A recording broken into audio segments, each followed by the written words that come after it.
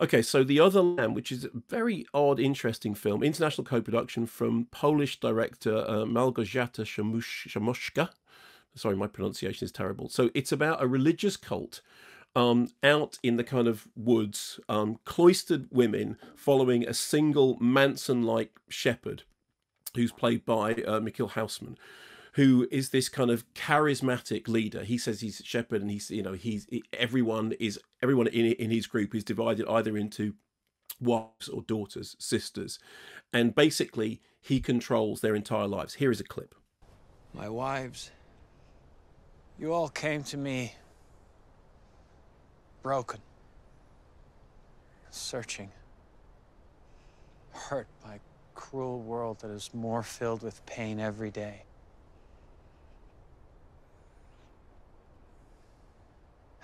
I took every one of you in. I protected you. I sacrificed my life for you. I gave you shelter. I gave you daughters and sisterhood and life. So at the center of the drama is Rafi Cassidy's Selah, who is this teenager who is coming of age, and her coming of age coincides with her beginning to question the kind of everything about this life, this world in which she lives, and she meets up with another character who starts to, make her suspicions more concrete. And it's then basically about her discovering herself and starting to rebel. And it's written by Catherine S. McMullen. It's filmed in County Wicklow, and the scenery is actually astonishing.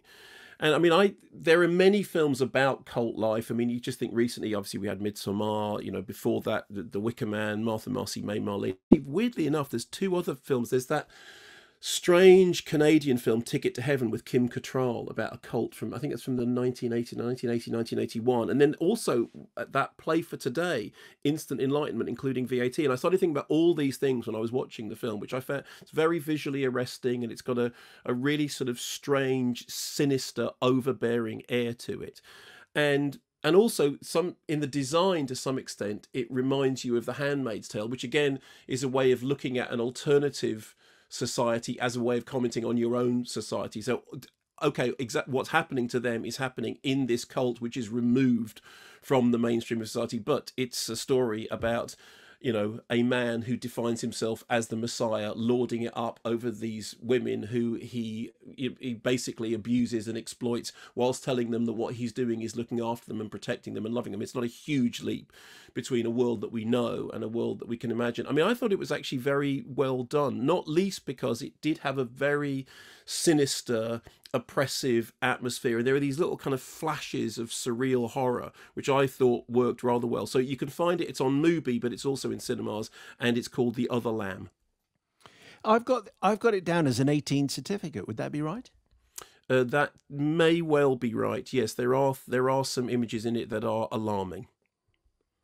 Okay, I'm just wondering how alarming that. It's obviously being treated in a slightly different way, because it has to go from a 15 to 18. That has to be. Yes, I hadn't noticed that it was an 18. I'm only noticing that now, looking at this on the thing. I'm slightly surprised by that, but then hey, I'm a living embodiment of that Simpsons thing. If I don't watch the violence, how will I become immune to it?